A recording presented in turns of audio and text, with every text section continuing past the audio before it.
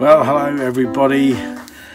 It's been a lovely sunny day here in Blackpool, and we've been feeling quite well, quite relaxed, so we thought we'd take a little trip out to the seafront.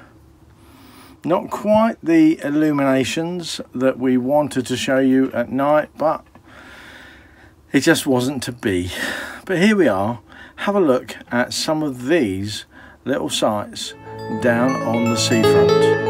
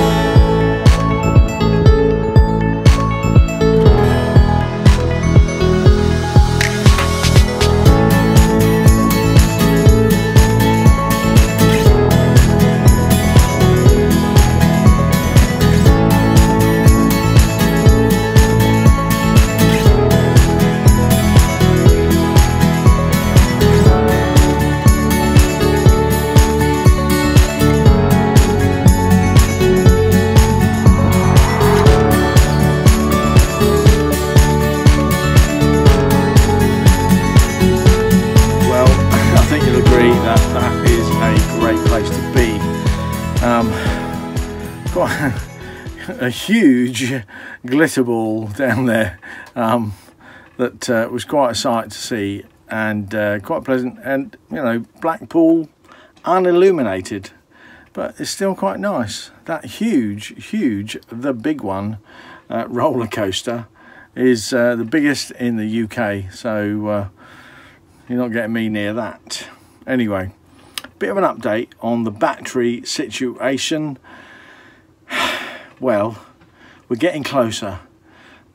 The solution to our battery trouble is that we are going to go for some brand new batteries. Probably going to go for the Varta LFD, the LFD 90. May well go for 3 of those, all hooked up in parallel to give us 270 amp hours of power. But along with that, we're going to have a C-Tech battery to battery DC charger. That's just, it's a whole sort of system that sits between the starter battery and the alternator for the engine, so that will act as our generator, pushing current through to the leisure batteries and managing all of the proper voltage being pushed through. What we're seeing currently is the batteries are not being charged up correctly. They're the wrong sort of batteries, so replacing the batteries, getting the right sort of charge into them to fully charge them, even by just starting the engine up, is going to be a great benefit. However, we are going to have to save for that and really sort of think about where we're going to buy it from. Are we going to have it fitted? Am I going to try to fit those things myself, and see where we go? So, you know, it's going to be, I've worked out that, you know, the whole system going to be close to, well, just pushing on for about £1,500. Won't be quite as much as that, but that's sort of the budget area we're going to be looking at, and that's for batteries, DC to DC charger, some other bits and pieces, and a new directly connected solar panel, probably 120 watt.